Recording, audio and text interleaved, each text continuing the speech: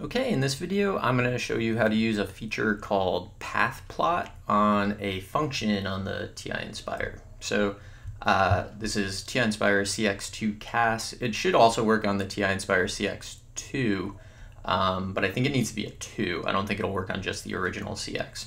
And so what I'm going to do is I'm on a graph page, and I'm going to press menu, and I'm going to graph a trig function. So the first thing I'm going to do, I don't actually always do this. I'm going to change, so I'm in Windows, that's option, so it's menu, and then 4. I'm going to change to trig, so that's option 8. And it just kind of sets it up for a nice trig graph, so -2 pi is the left, 2 pi is the right. And then the range isn't super huge, which is probably good. So I'm going to do this with, so I press tab. I'm just going to use cosine. So for me, it's fastest to type COS parentheses X. On the handheld, it's fastest to press the trig button. And I'm going to choose cosine of X and press enter. And it's just going to graph because I haven't done anything weird yet. Okay, so what I'm going to do now is press menu, and then option 5 is trace. Whoa, option 5, press 5. So I get trace, and then option 4 here is path plot. And so I'm dealing with a function, so I'm going to choose function. This is actually kind of weird. I only have a function, but it lets me choose parametric and polar anyway. I don't really know why. I'm going to press enter.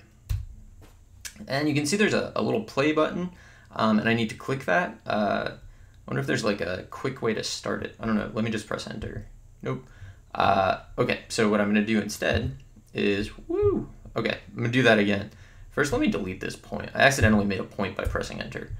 Which is kind of neat. Like when you're in trace mode, if you press enter or you click, it like pastes a point on the screen. So let's see. Let's do that again. Menu 5 and then option 4. Okay, function. All right, so I got a play button. I could just press play and that'll start the animation. So let me do that. And you can watch it, just kind of trace it out, which is sort of neat. For functions, I'm not really sure why I would do this. Maybe see intersection points, make it a little clearer what's going on. So it's going. I'm gonna hit pause. I'm gonna reset the animation. And what I wanna do this time is, there's kind of an interesting feature.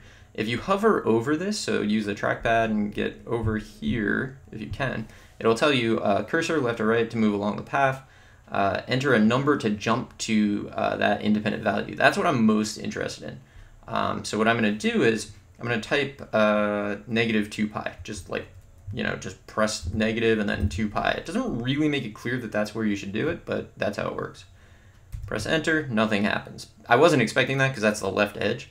Now I'm going to press -3 pi divided by 2. And you can see it plots it a little bit. And then -pi. And -pi/2. So I really like this because you get a sense of how, if you're going to draw this by hand, like the logical way to do that. And you can keep going, so you can see like a quarter of the period each time. It's just kind of a neat little feature. You can jump, so if I go from here to pi, it'll just trace anything that would have happened on that interval. So it's a neat new feature that's under the trace menu. I don't know how much I would use it, but I hope you found this helpful, and good luck.